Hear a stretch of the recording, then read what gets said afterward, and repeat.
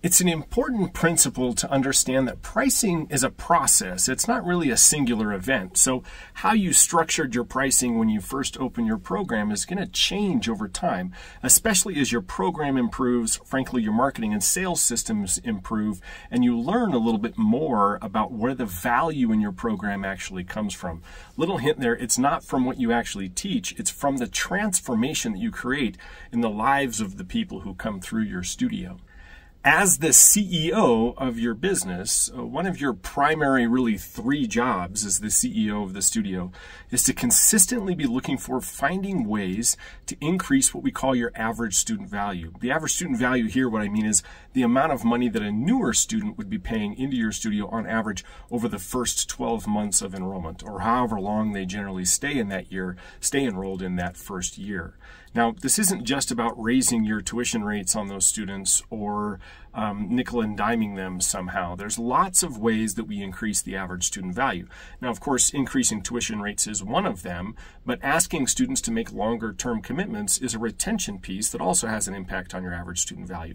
Retaining a higher number of your students throughout the summer, or getting them upgraded into higher level or more committed classes is another way. So there's several strategies that we'll implement to increase that average student value.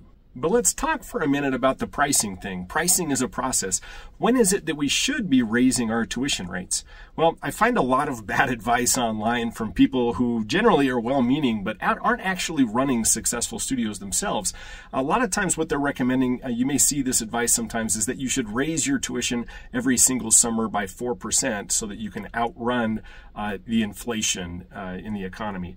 That's bad advice for a number of reasons, not the least of which is that I'm not in business just to outrun inflation. That's a strategy for breaking even over time, as opposed to running a profitable studio or having an asset that someday I may want to sell to somebody else. So what is it that we do? Well, in the last little pricing video that I made, if you watched that one, we talked a little bit about one of the metrics you should be measuring that's the most important one as we're figuring out where to set our tuition rates, and that is the conversion rate from students that come in for, or prospective students that come in for an intro class of some kind into an ongoing program. So let's say over a month I have 30 students come in to an open house or a paid intro class. What percentage of those students am I actually enrolling into an ongoing program?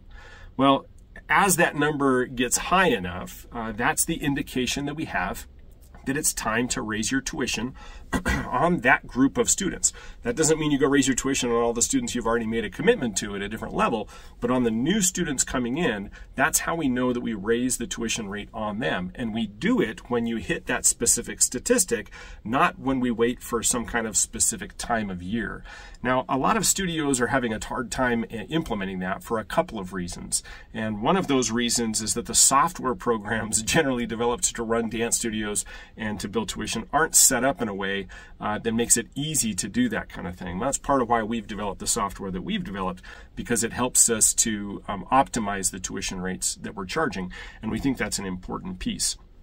The other thing here seems a little bit counterintuitive, but maybe you've experienced this already in the past. A lot of the studios that implement their tuition raises following the strategies that we teach find that when they increase their tuition on those new students coming in the door, the conversion rate actually goes up instead of down.